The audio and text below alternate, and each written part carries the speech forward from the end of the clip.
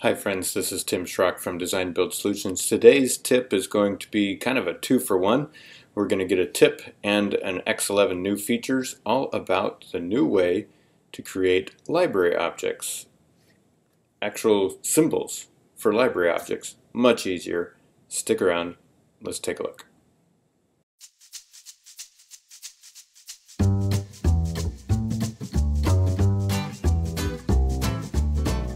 So I want this project, this porch, to look like this. And it doesn't look like that just yet. Right now it looks like this here. I've got the stack already made. I've got the brick foundations set up. I've created this brick piece, the limestone cap, and I've dropped in a tapered square column at the same time. I could make these newels, thin and just copy that whole stack around and if I wanted.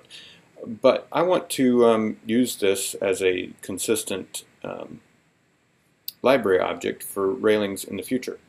So first of all, I'm going to size this tapered square column the way it needs to be appropriately. Alright, now here's the fun part. X11, we can select these objects. I've got the cap, I've got the brick, I've got the millwork, right? So I'm just going to be in my selection mode here, select objects, and I'm going to select those 3 objects. Down in the lower left, it says 3 objects down there, so we're ready to go. 3 objects selected. In the child tool, look at this, convert selected to symbol. Beautiful. Beautiful, beautiful, beautiful. This is a millwork item, so I'm going to add it to the library, show advanced options, click OK. I'm going to call this let's call it build up tapered square column. Alright, 2D block, that looks fine for our block. This is a newel post type of thing. Let's just leave it as other materials. Alright, so this is the materials I've given it, and it always takes the name and then the material, so the component and then the material. So I'm going to change brown mixed used brick to base, and this is going to be the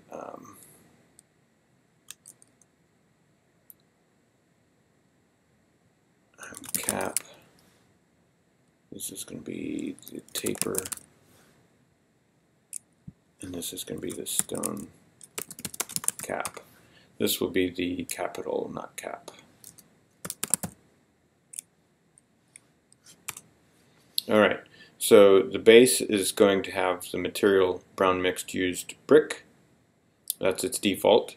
The capital, and I think the capital and the pedestal will be the color bone. The tapered part will be the color bright, and the stone cap will be limestone 2. If we have individual materials in the objects, you will have, so we have 4 individual materials in this selected object. We will have 4 different items that we can change and customize. If you have just one material in the object, you only get one option for painting that object.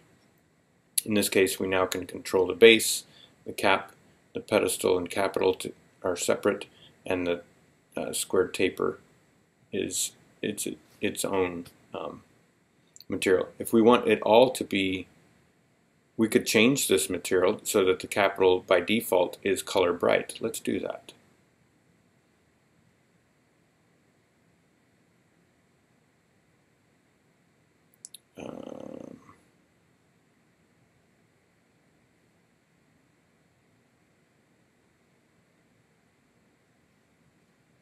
Just color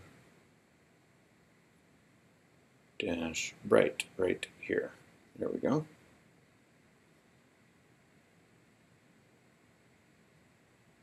Capital and taper are colored bright now.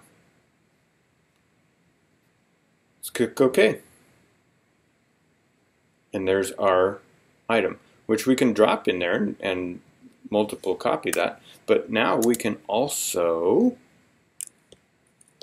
select our 3 walls. Let's save this.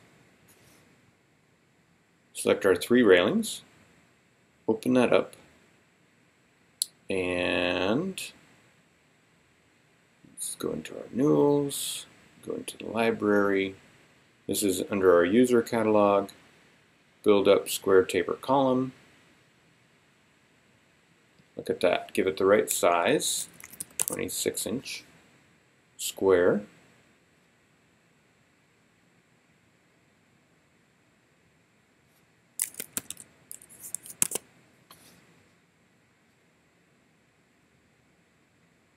And there is our